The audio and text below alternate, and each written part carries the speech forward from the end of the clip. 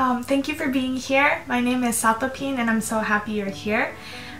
This is my first video, bookish video that I'm making, and I'm very excited.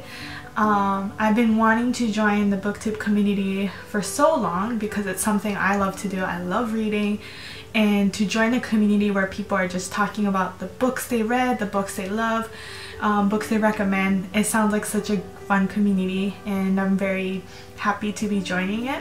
Especially with the last 2 months where I've been kind of stuck at home. I've been binge watching booktube videos. It's just constantly playing in the background for me. And so I'm really happy to be making one of my own today. Today I'll be talking about the 4 books I read in May, and I'm super excited to get started. So I have, if I look down, it's because I have my notes in my bujo. I wrote the books I read in my notes, so I'm going to be looking at this to help me remember what I read. Okay, the first book I read was Green Island by Shauna Yang Ryan. This was set in Taiwan. It follows the Tsai family from 1940s to 2003, so it's a really long journey with the Tsai family. So I grew attached to the family for sure. It's 400 pages long, so yeah, by the end of the book I was very sad to leave the family. I grew attached to them. It's interesting because the narrative of the book is from the perspective of the youngest daughter of the family, and she has no name throughout this whole book. She is born in the beginning of the book where Taiwan just the Japanese colonial rule just ended in Taiwan, and then the martial law started, and the Chinese political party was taking over the island, and it was a scary time for her to be born, because if people spoke their opinions or their thoughts, they could get arrested, they could get imprisoned or killed, and it kind of shows the after effects of when this happens to one of the family member. They never quite go back to the normal family they used to be before. So yeah, it follows the family after that and how the family has changed and how it has like a long effect on the family for generations.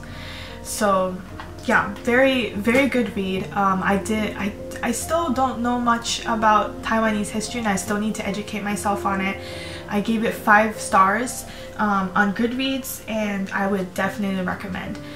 Another thing about this book is that there aren't many ratings on Goodreads, so another maybe reason for you to read it, because not many people have read it and not many people know about it, and I would totally recommend it. The second book I read, actually no, this was an audiobook. This is the only audiobook I listened to in May. This is called The Henna Artist. Oh my, I don't have the author. Oh, by Alka Joshi. Hopefully I'm pronouncing that right. Maybe you can guess by the name of the book. The Henna Artist is based in India, and this was set in the 1950s. It follows Lakshmi, which is the main girl. She escapes an abusive husband in one of the villages because she was married at age 17. So she escapes to the city of Jaipur. I don't know how to pronounce that city. And she becomes a henna artist, and she built up her reputation. So she gives henna on the bodies of wealthy families and wealthy women, and she kind of gets into this circle.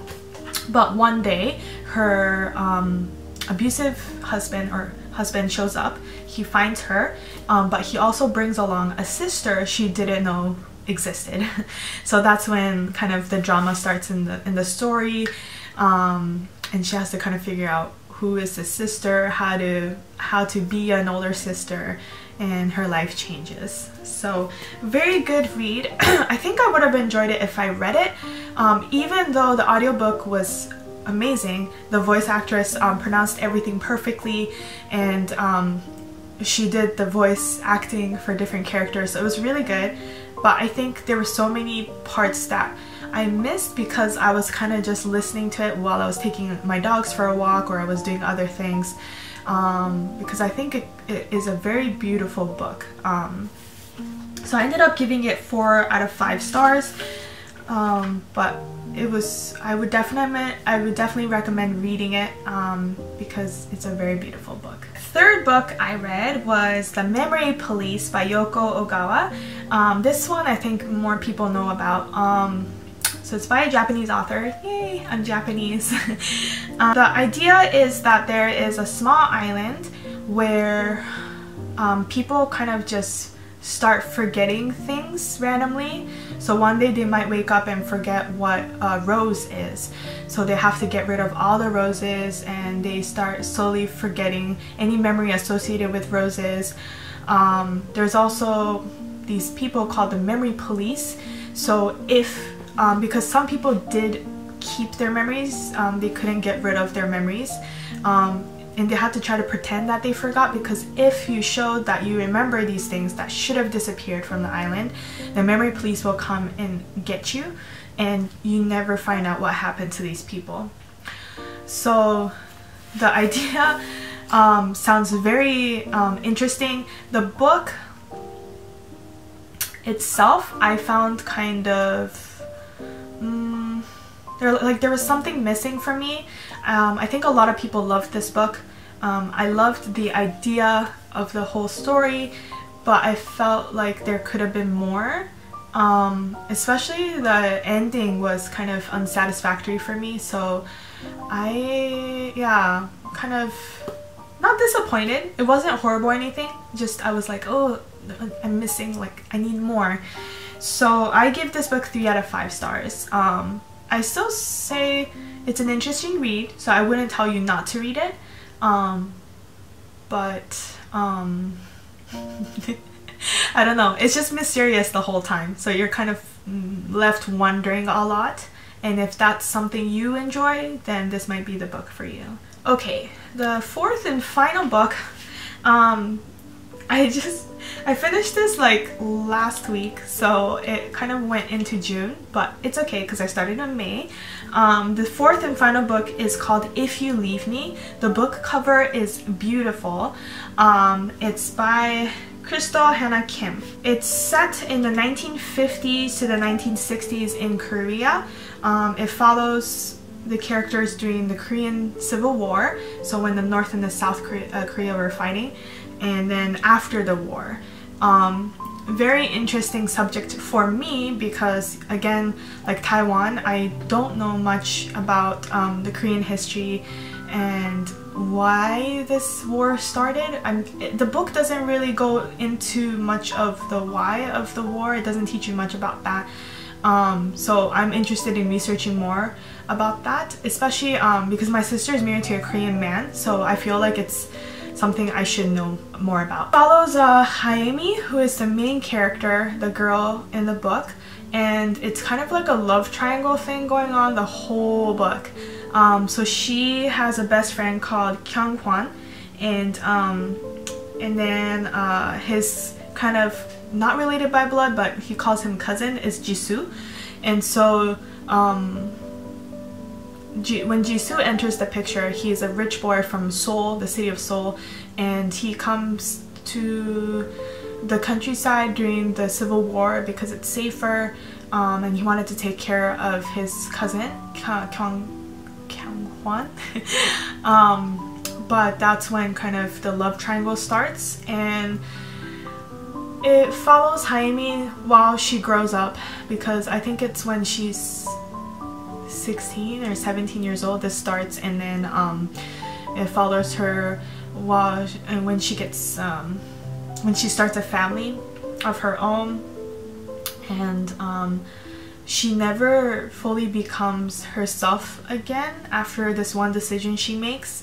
And so yeah, it just shows how one decision can really change your life and also everyone else's life.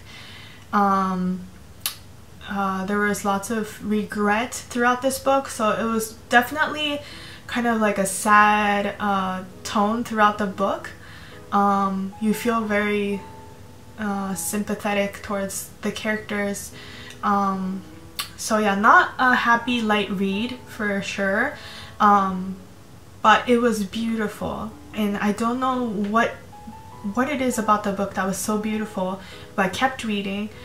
This one again was 417 pages long, so it was long for me, but I never felt like I wanted to put it down. Like, there was just something about the book that was mesmerizing for me. It grasped me.